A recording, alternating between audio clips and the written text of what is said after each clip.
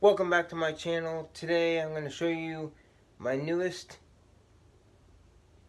gifting. Someone that was a good friend of mine, his buddy, had a bunch of string instruments and gave me some. And I think these are cooler than they would be just like on the mantle than actually playing them. Kinda.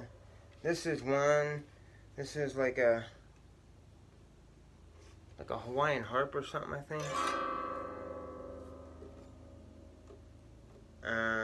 Really old. The strings on it that are on there are like, it's all original. There ain't nothing been done to it. You know, so it's kind of cool. This is another one that looks cool, but when I've seen them play, it's another like Hawaiian instrument, and it's missing a ton of crap.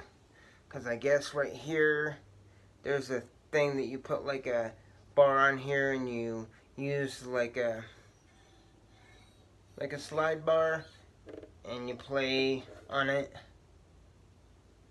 And there's just missing all kinds of stuff, but this is something that this guy gave me. I forget what it was called. Some Hawaiian instrument. And when I've heard it played, what it would cost me to get some of these in playing condition, they don't sound to where I would want to even spend the time. This is a Ukelin. This is one of them that I was given, and I guess it's when I have a good piano friend of mine that knows a lot about old instruments and stuff. He's like, this is basically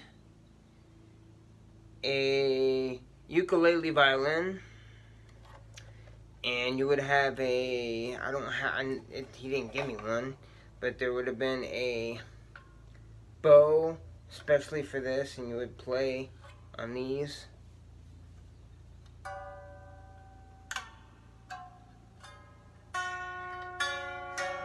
You know, you would have played on that with like a bow. I've seen videos of it.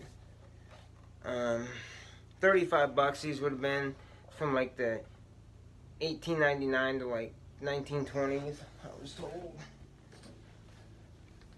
This one right here is probably the best of all of them, the most complete and good condition.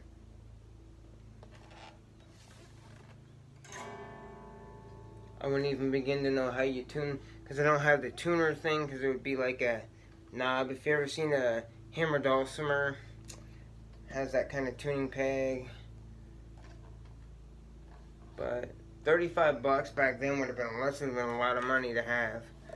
And I guess they're like monochromatic instruments, like where there's only like a couple keys you can play in, so they're very limited on what you can play. And I'm sure if you really knew what you're doing, you could tune these to different notes and change, you know, whatever. But this is a Ukelin, my latest. Kind of like turned it into a musical channel, but I might just find a way to see if I can hang them up, because I don't really. I've heard them play, and I'm not really into. My buddy John is like, yeah, you need to get these things fixed up and come over and play for us, and we'll make some tea and stuff. I'm like, yeah. I mean, this is the only one that probably, if I had a bow and I had a tuner and knew how to tune it and everything, that's probably the only one that probably wouldn't need hardly anything done to it to get it playable. But like this, when I heard it played, I wasn't impressed. I think somebody found one.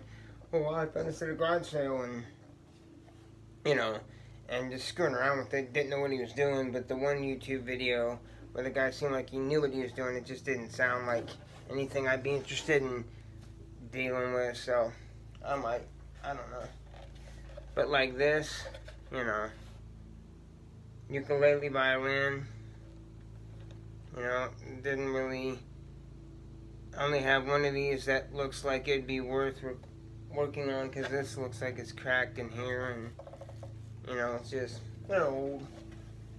They'll probably just be a TV mantle thing, but you know, I'll stick with my drums and my guitars, my djembes and stuff like that. And you know, these are not, the ukulele is not a rare thing, because he called me at like 11 o'clock and explained what these are and this and that, and yeah, they're not a rare item, so it's not like they're super valuable. I've seen them for 50 bucks people all the way up to 295. That's what they want. Doesn't mean you're going to get it, but that's my video for today. Thank you for tuning in to see all these unique things I'm getting, and and if anyone knows more about these things or owns one, feel free to like and subscribe and tune in for more. Thank you, and God bless, and goodbye.